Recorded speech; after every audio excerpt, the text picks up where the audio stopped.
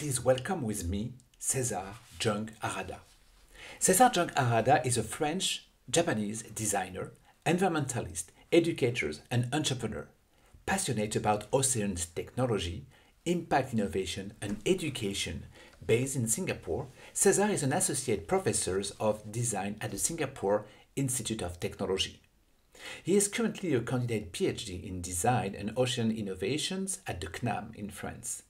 Directors of Marker Bay in Hong Kong, Scootboot ocean robotic startup, Cesar serves as trustees of the board in Qatar, the Wing Foundation in Hong Kong, and regularly delivers workshops and keynotes at international conferences in places such as United Nations, Harvard, or TED. Thank you very much to welcome with me Cesar Jung Harada. 1982. Worship. It's early in the morning, and Cesar Harada is chiseling. He's making metal peaks. He's going to be spending the whole day carving a block of about 10 tons of granite, and he's carving, making his own tools. What he's carving is a sculpture that represents the ocean. It's an act of worship. He's making a sculpture that maybe a lot of people will see as a piece of art, but for him, it's sacred artwork. It's a way of him to practice the religion, the Shinto religion, which is a Buddhist sect in Japan. And he's making a landscape representing the power of nature, the power of the sun, the waves crashing on the rocks, and the power of people. And so the picture is only possible and is only full when humans are part of the picture as well. And that's my older brother. He's 5 years old back then. And so while this sculpture was being made, my mom was pregnant. So this sculpture was being made while I was in the belly of my mom. And so that's a couple of years later, and it's now in the south of France, in Bayonne, next to Biarritz, which is a big surf town, for some of you who know that. A couple of years later, 2000, another snippet image, protests. So now I'm about your age, and I'm angry. And I'm angry about society, and my brother is the head of the Green Party, of the Young Green Party in Paris. And because I'm not yet 18, he asked me to organize an illegal protest of naked people. And so I'm the organizer of a naked bicycle protest, and my job is to snitch on the policemen. So I am naked and I'm following policemen around. It cannot happen in Singapore, this kind of activity. So my job is to cycle next to the policemen and trying to listen to their conversation, because my job is to make sure that key people are not being arrested, because there are some people who are organizers and they would be targeted. So I go around and try to get them not arrested. So that's the result of my father's sacred work, was like translated into like activist work. This is the more like gentle and funny sort of activist work I've been doing in the years. I just thought it was funny for like Singapore context. And this is a picture of, I think, 2 years ago of the climate protests. And so the movement has grown a lot, and I hope a lot of you participate in this climate protest. This was in March, I think it was in London. I participated in the last few years. And there are many reasons why we can be even more concerned today and even more angry. Fast forward 2004, support. So not protest, but this time trying to be on the solution side. Maybe you remember on the 26th of December 2004, there was a very big tsunami. There was a big earthquake, over 9 power, in Indonesia. And I had some friends, happened to be in India at the time, learning yoga in the town of Auroville. And their building was devastated, and a lot of their friends were killed. And I was still a student, your age, and I received an email, like you probably do as well, asking me to send money to help on the ground. But I'm a student, and I live in the basement of my parents. I have no money. So how can I do something that is useful? So maybe I think I sent 10 euros or something like this, or like in francs maybe back then. And then I felt very frustrated that it's definitely not going to make any difference. And so I proposed them to make a website to help to fundraise money to buy water filters because what happened is that the tsunami came into the land and destroyed basically all the water tables. All the waters went into the well, so there was no more drinking water. And in 1 week of making this very old school website, not very good looking, there was a previous version of this, even worse, actually, the one that I made, but we collected $100,000 in, I think, 6 days. And so it was enough to buy the water filter, to bring water to about 5,000 people in Auroville, in India. And so for me, that was my first step of thinking like, wow, even if I don't have money, if I do a little bit something, I can actually make a difference in other people's life. And I was particularly proud because nobody asked me to do it. And that's my first message to you. It's like, yeah, don't ask for anybody to ask you. Fast forward to 2005, explore. So I'm past the phase where I'm spending time in the police station because I did some illegal activity, or past thinking like, I want to do like humanitarian. I want to explore the world and I want to know more what is really happening on the ground. And I actually realized that I grew up mostly in the city and I never spent any time in nature. And so I decided for my diploma to make a film about landscapes, just purely landscape. And so I built myself a trimaran, a very small trimaran, a boat. The legal size is 3 meters. If you're more than 3 meters, you have to have a number plate and a license. So this boat is 2.99 meters, and it's just enough so I could travel by bicycle on the road, and I could also go by the rivers. And so I traveled from the north to the south of France. I had an accident on the road at the end, so I didn't complete all the way to the Mediterranean, but it was really an amazing journey. Anywhere you are, basically, there's nature everywhere. And so if you are taking the time, investing the time to connect with nature, you can have an amazing experience. So I made this film only with landscape. And I had almost like a mental illness where I was constantly hearing music. I was obsessed with music. And so when I was living in the city, there's always like music playing around or noise. Once you're in nature, there's also noise. But I had this problem, I had music on my mind. And being in nature allowed me to sort of make my mind clear. And so if you go and check out this movie called Disponible, or Available in English, the landscape that you will see, I paired it with the music that I was hearing in my head while I was in nature. And so I hope you will enjoy the film. Fast forward to 2010. So I feel like I've explored a little bit, but now I feel the need to, if I want to do something good for the environment, I need to understand it not just with my senses, but I need to measure it, so collect some data. This is a picture I've taken in Kenya. At the time, I was a construction manager for the first co-working space in East Africa. So some of my friends just wrote me this, they just announced on Facebook, I think back then, we're going to be building a co-working space in Nairobi. We're looking for people to come and help. And I was just like, I have nothing to do, so I'm just going to go and help. So I was helping on the construction initially, but then I worked very hard, and I became the construction manager for the whole building, actually. And so I didn't have the time, some time to go home, so I would sleep on the construction site.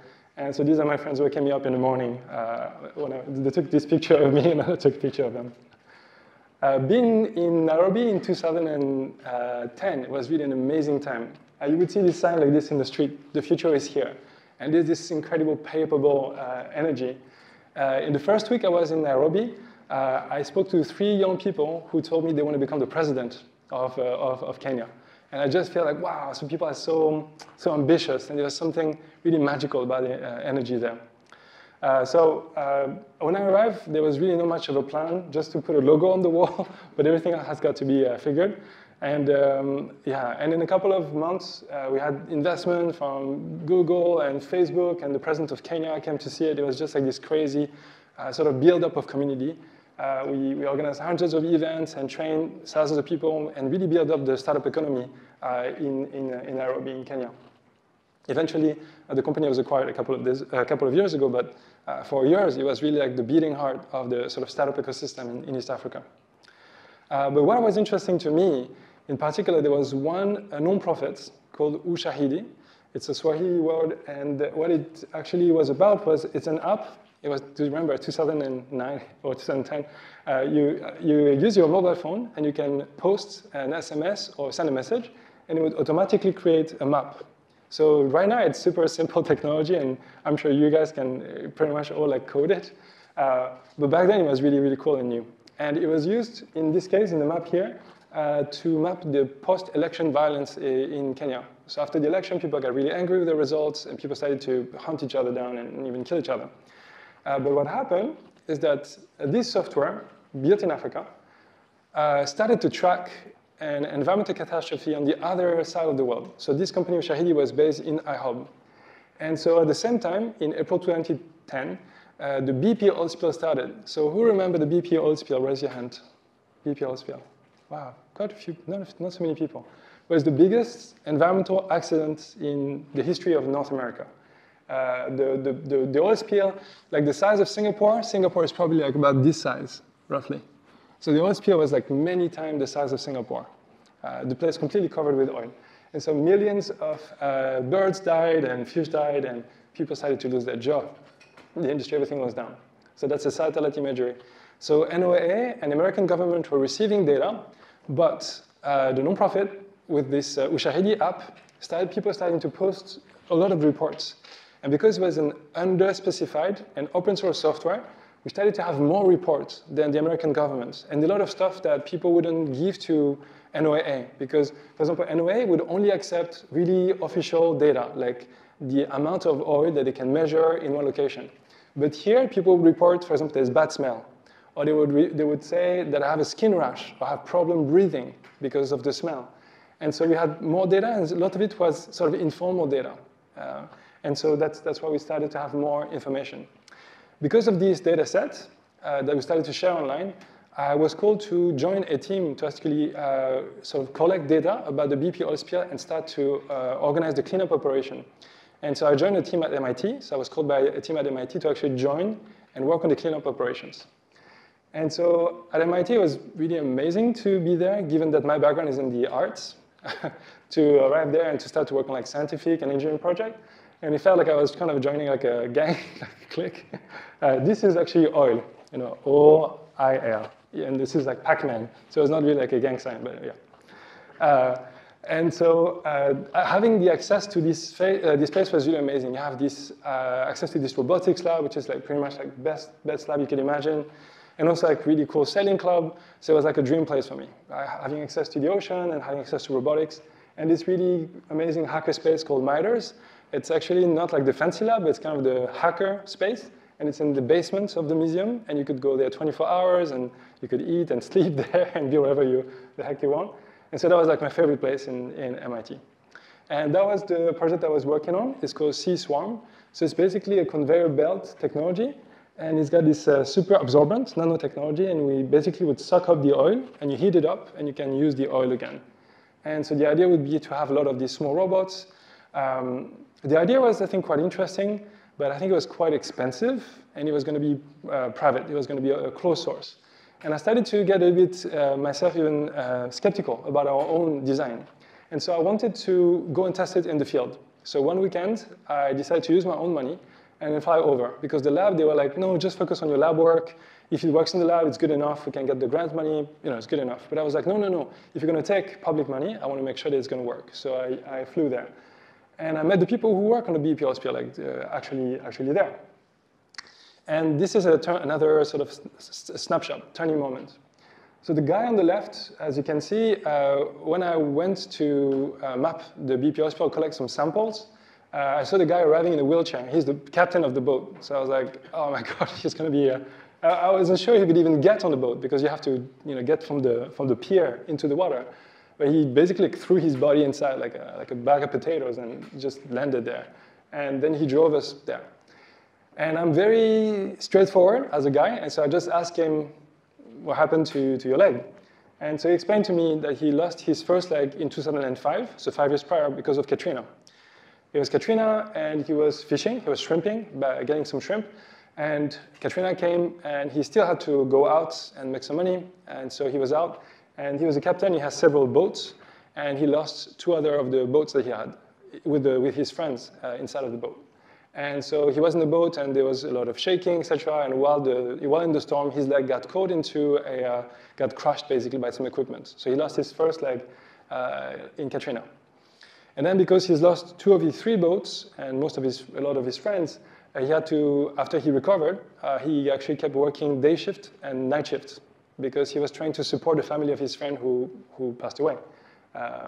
And so one night shift, his other leg, the remaining leg, got caught into a net, the hoist that lifts the net. And so now it's the BP oil spill. It's no longer illegal to fish because there's oil in the water, so you cannot fish. You cannot take oil. There's no more tourism. Basically, like all the industry have stopped. And the last thing that is left for him is to take people like us to take pictures or take samples on the oil spill. But he was telling me that actually the hardest part in this is not that, is that yesterday his best friend shot himself. What happened is that his best friend was working on the BP oil spill, and because of the toxic they used to make the oil thicker, to be easier to collect, his friend got sick, and then because he got sick, he couldn't work anymore and provide for his family, and so his friend's family left, and then he just shot himself. And so what I realized in that moment was that when you have an environmental catastrophe, yes, it's dirty, of course. Of course, there's an environmental cost, but then it destroys industries. It destroyed the fishing industry, it destroyed the oil industry, of course, it destroyed the tourism industry. Basically, there's nothing left. And so like, when you think about environmental, usually you think like, oh, plastic bottles in nature, or like, oh, poor turtle, or something like that. But actually, it's much, much more. And down the line, there's always people who actually are dependent on the environment and who will be on the front line. And so back then, in my lab, I was asked to like continue to do this project and raise millions of dollars for this technology. But then when I saw how people's lives are affected, then I was like, well, our technology maybe cannot make so much of a difference. And it will not be used by them. It would be a technology to replace them. If we make those AI and robotics technology, the agenda is actually getting rid of people who are supposed to do the cleanup work, for whom is the very last thing that they have. And so for me, on the way back to Boston, I was thinking, how is it possible that we're developing technology that is centralized, that is patented, expensive, and it's going to take us years to develop this technology? Can we do a different approach? Can we do something that's community-based, open source, and low cost, and do it much faster? And I had no idea how to do that, but I thought that I had to do something completely different, opposite of what I learned in school. And so this is what I've tried.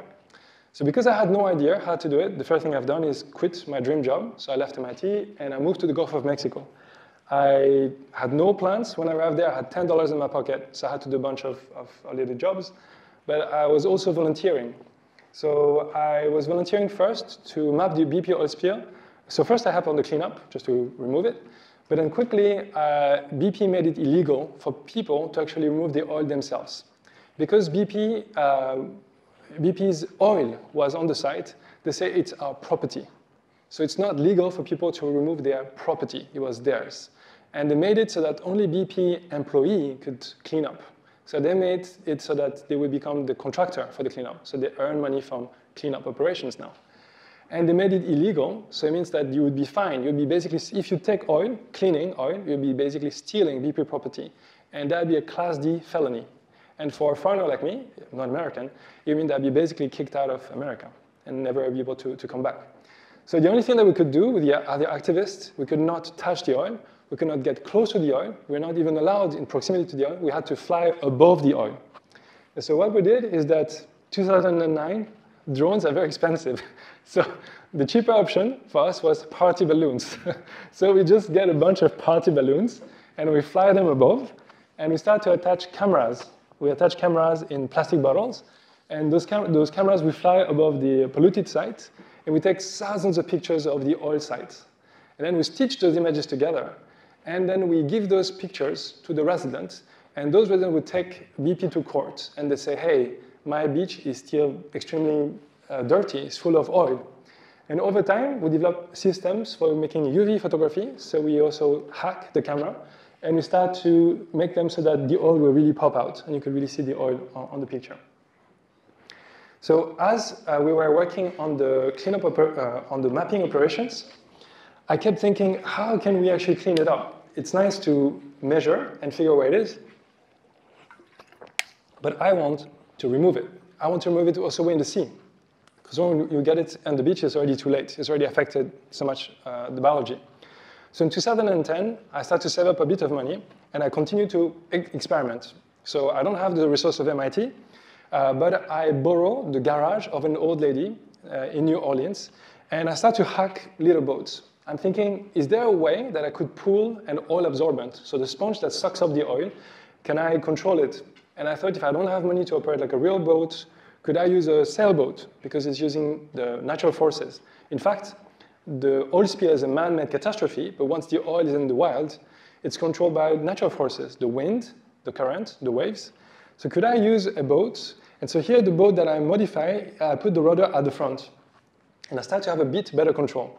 And then I start to think, could I put a rudder at the front and another one at the back? So 2 rudders instead of 1, like a 4-wheel drive car. And then little by little, I just think, what about if I just control the whole boat? If I make the whole boat to be curved? So, and I just try, well, just like the fish. This is how a fish works, right? Like nothing special about it. And then I try to build it, and it really works really well. And I can really have much, much better control, more stability, and I can really control the payload. It's like I can use the wind, and I can drag something long and heavy behind. And so I keep making more and more prototype. And then I was like, OK, maybe I have something valuable. And so I started to post it online. And I started making it open source. And I checked, did anybody invent this before? No, nobody invented this before. And so instead of getting a patent, I license it as open source. And figure that you can go up the wind much better, and you can tack and maneuver, or empennage or virement de bord much, much better. And so the evolution has been, sorry, French. So the evolution has been very sort of organic and also very chaotic. Sometimes you invent something and it works. Most of the time you invent some stuff and it doesn't work. And it was also kind of frustrating, but the key was also working always super low cost. So for example, this prototype is it's 2 meters roughly, and it cost less than $50. It's just some plastic tubes from the hardware store and some plastic sheets, like a bicycle or like tent pump, a matless pump. And then we crowdfund, and I'll talk about this a bit more, but then we collect enough money to actually make larger and more complex robotics prototype. And this is the largest that we've built. It's 3 meters, but it's powerful enough to actually drag 25 meters of payload. And this one was built in the Netherlands. Yeah. OK, so increase in control and efficiency, more maneuverability.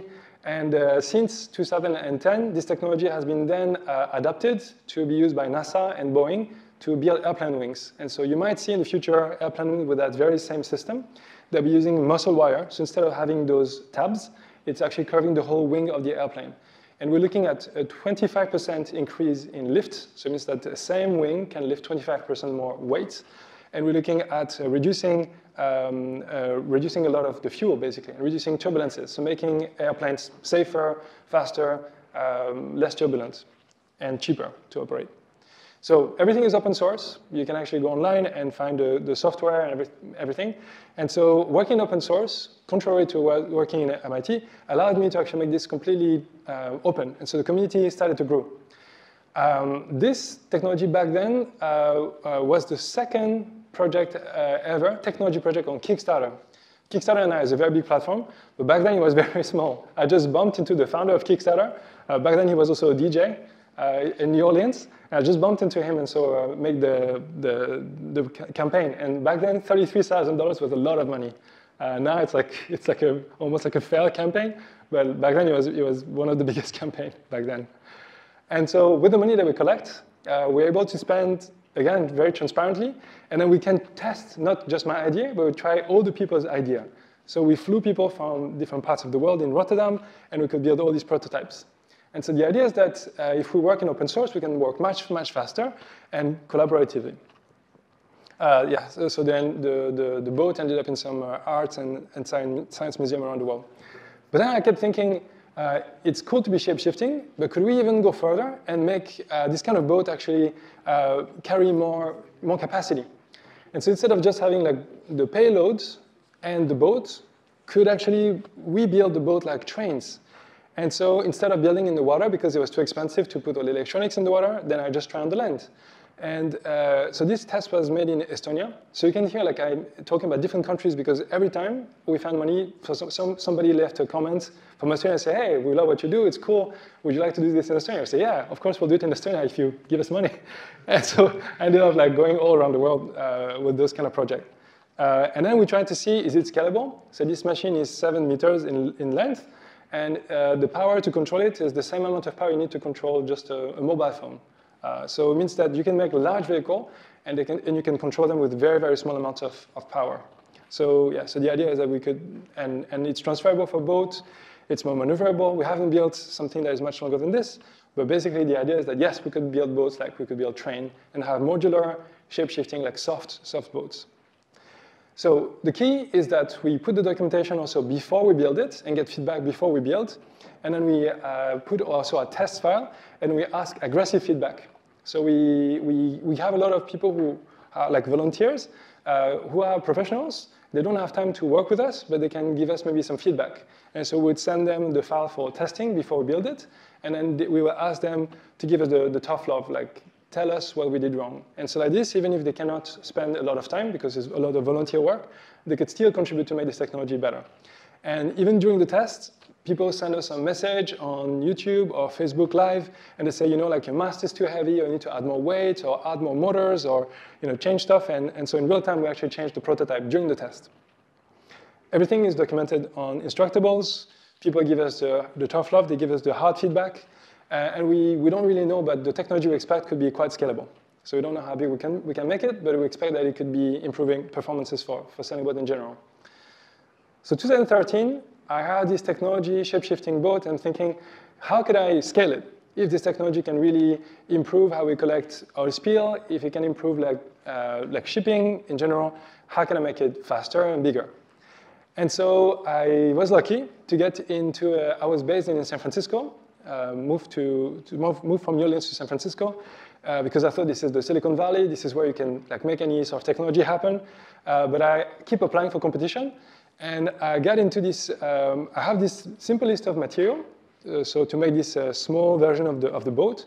And I'm thinking, how can I manufacture it? And I got into an incubator called Unreasonable at Sea. This incubator is inside of a university, and this university is on a ship. And that ship sails around the world. So we left from San Francisco, crossed to Hawaii, go to Japan, you can see all these places. And so I was able to build a version of the boat in every port and test this boat in every water, and then pitch this technology in port to the local people, the fishermen, the potential investor, academics, and try to see if this idea has some legs. And so, yes, so for example, this is a picture from Ghana in Axiom, next to Accra. And this is in Casablanca, in Morocco. And every place where we stop, we try to build this prototype and see if people understand or appreciate the technology. Eventually, I found that making this boat in China, in Hong Kong/Shenzhen, it would be 7 times cheaper than San Francisco and 4 times faster. And so I talked to my investor, and my investor said, okay, you're moving to China.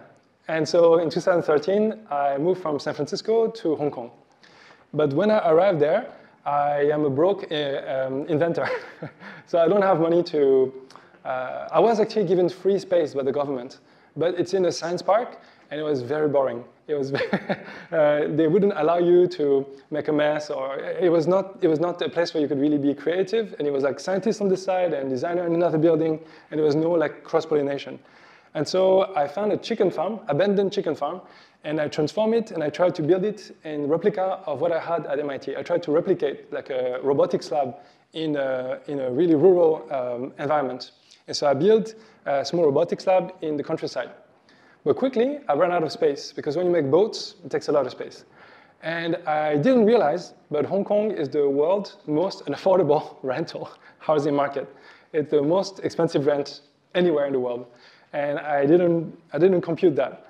So when I tried to look for a place to work, I could not afford anywhere. And so there were a couple of co-working spaces, but they would not allow me to make dust or anything smell, or any smell. And I realized that anybody who is making things with their hands, who need more than just a co-working space, who is going to make dust or something smelly, all these people, fashion designer, architect, they all actually, they are really the cards that stacks against them. Because you need a lot of capital to start any of this creative activity. And so I just started to reach out cold. I just took the yellow pages and Facebook or whatnot, and just started to reach out to people and say, hey, how much would you be willing to pay to actually like have industrial space to be shared? Can we build a co-working space for creators? And I also realized that if I have those creative ideas, I can only do so much.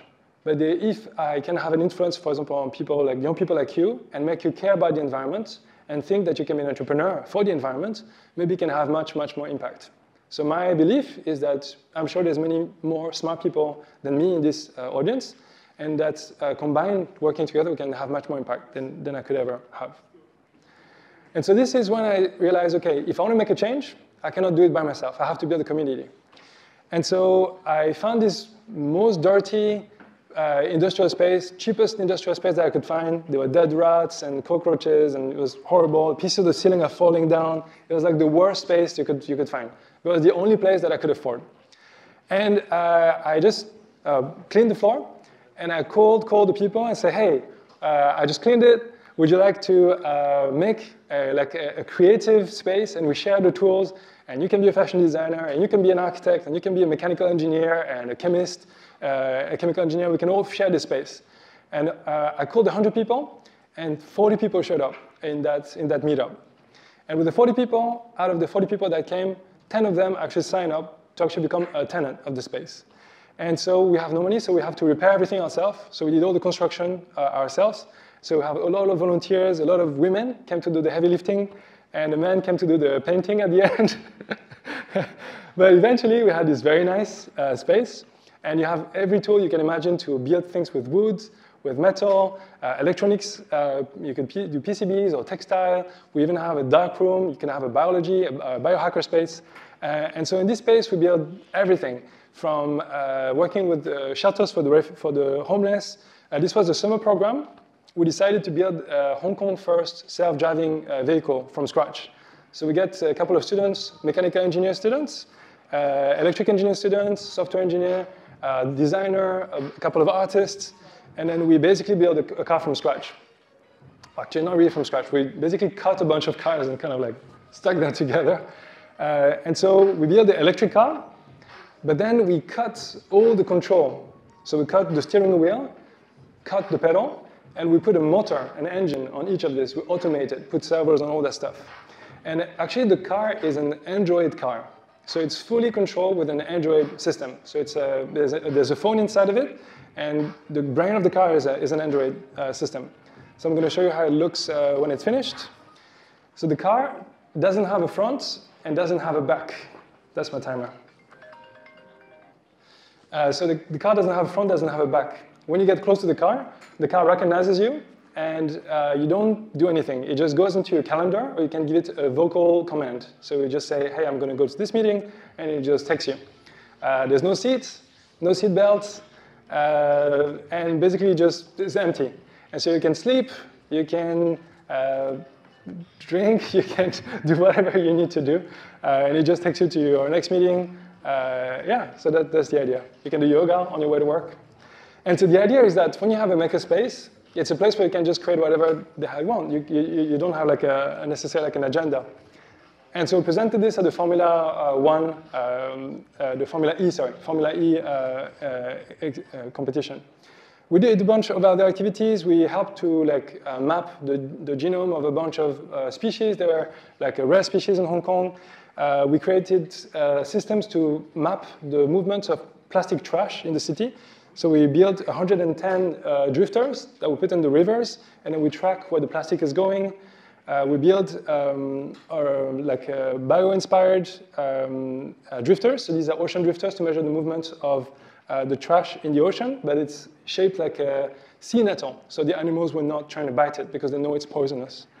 We organized the Citizen Science Fair. So I'm going to go very fast, but basically we do hundreds of projects, always with a social and environmental impact. So the goal is always to use creativity to help the community, help the environment, or help vulnerable people. So we also built shelters for the homeless people, organized a class for the refugee, build prosthetics for dogs, get retired people to like repair stuff, and so on and so on. And then people started to ask us, okay, we want to build a community and make an impact in our own neighborhood as well. And so we started to build makerspace for other people. And so we built those makerspace, and we ended up building 8 makerspaces in the low-income areas. So we built basically innovation center in the poorest neighborhood in Hong Kong. And so then we would train the local social workers to work on their local social problems. Maybe they're going to help the local handicap or whatever is the problem that they have in the neighborhood. And eventually, this caught the attention of some delegation in Cambodia, and they asked us to run incubators in Cambodia. So we run this incubator to connect teams where we have 4 people. You have a farmer, a designer, a business person, and an engineer, and they were trying to think of how to modernize the agricultural sector in Cambodia. And they, in 3 months, a small team, we built 7 companies, and 4 of them actually started to exist after the program started to hire people.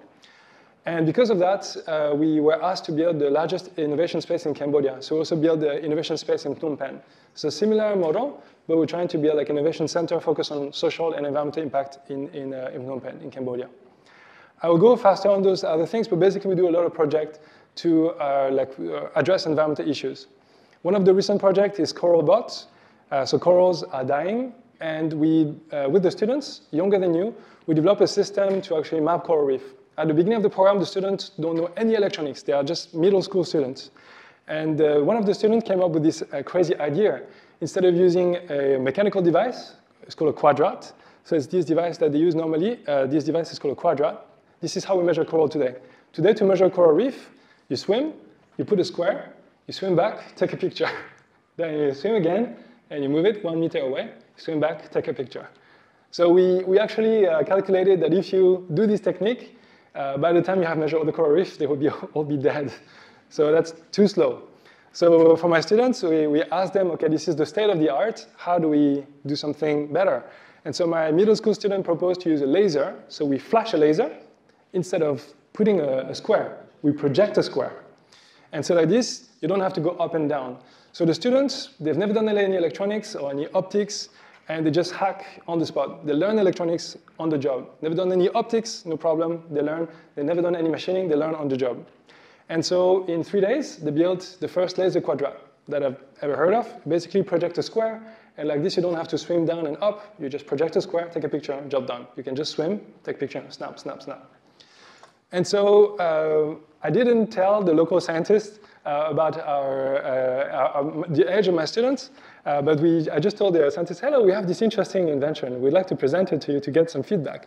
I didn't tell them that my students are like 8 years old.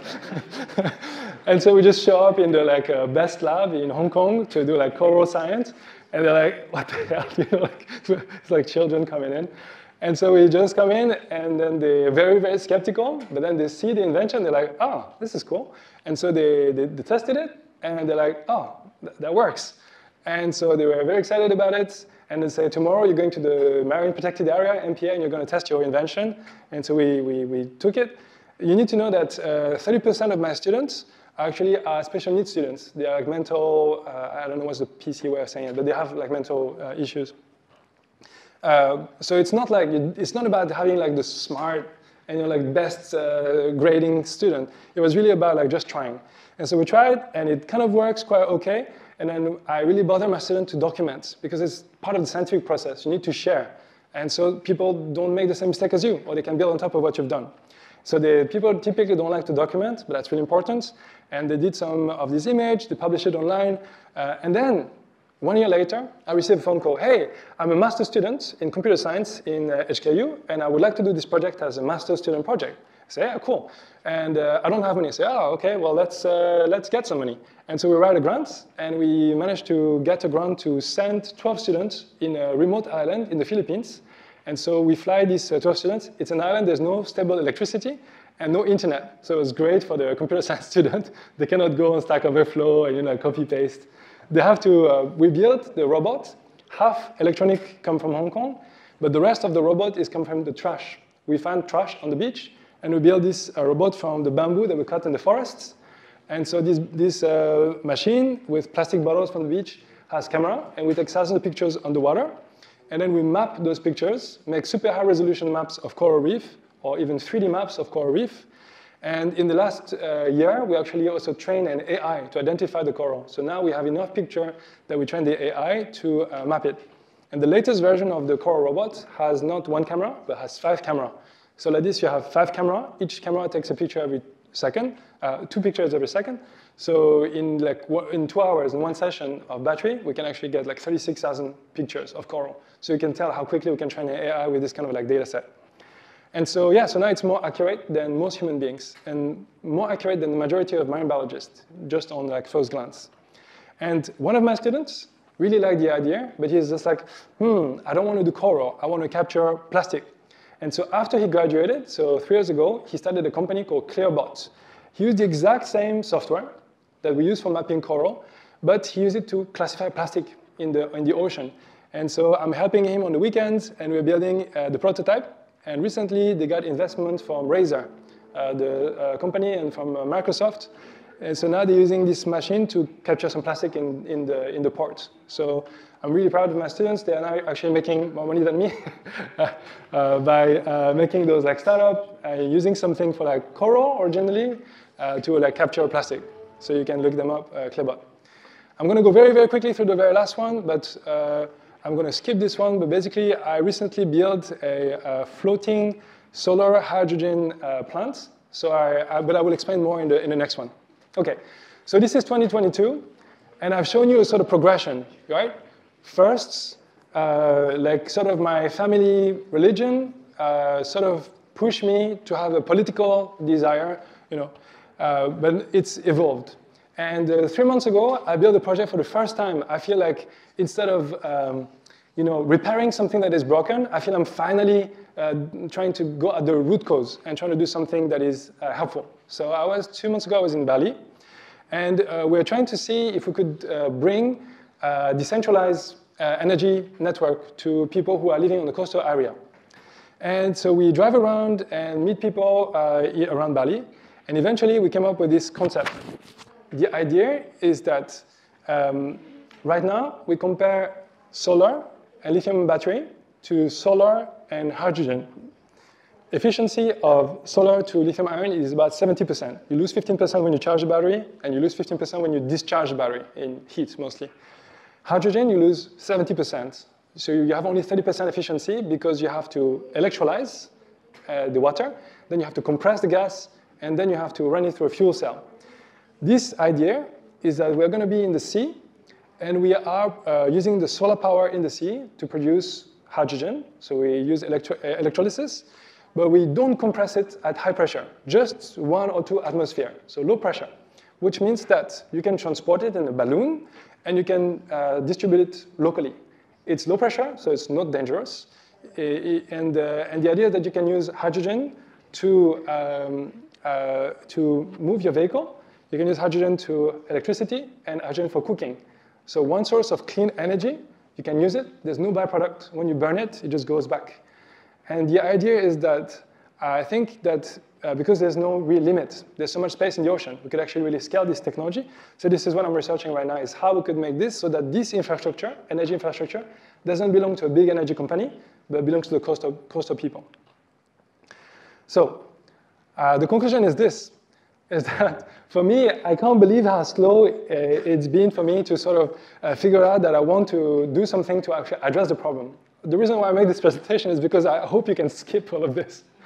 I hope that you can skip and go directly to do something that is useful, but it's also like financially viable. If you can use your energy to do something for the environment, but you can also make money in the process, it is possible, and it's really, really desirable. Yeah, this is how I feel.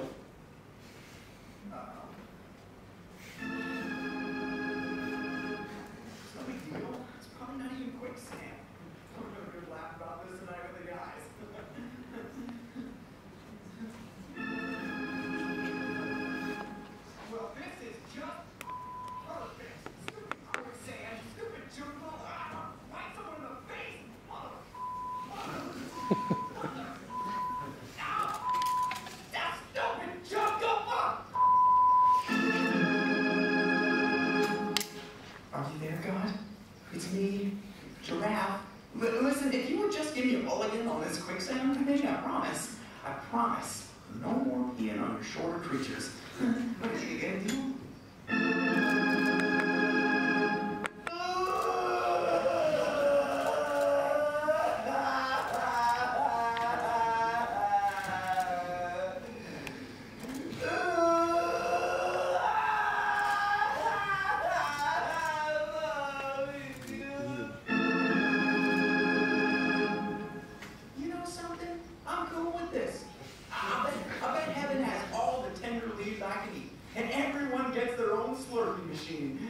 Yeah, take me, sweet death. I await your loving embrace. What? I think I hit the bottom.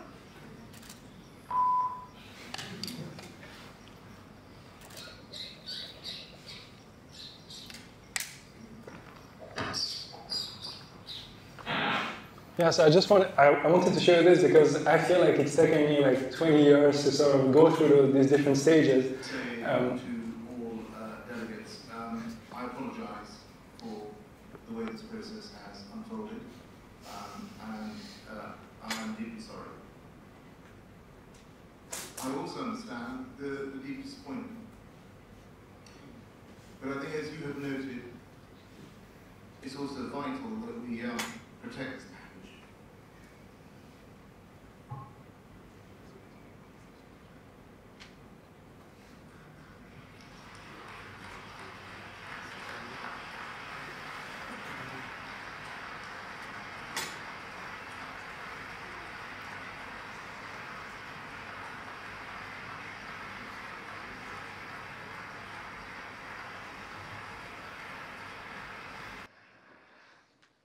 So I wanted to show this. This is the COP21, the president of the COP21, who has basically said that they basically didn't manage to, to keep the target, and is basically saying 1.5 degrees is probably not going to happen, and that they failed essentially.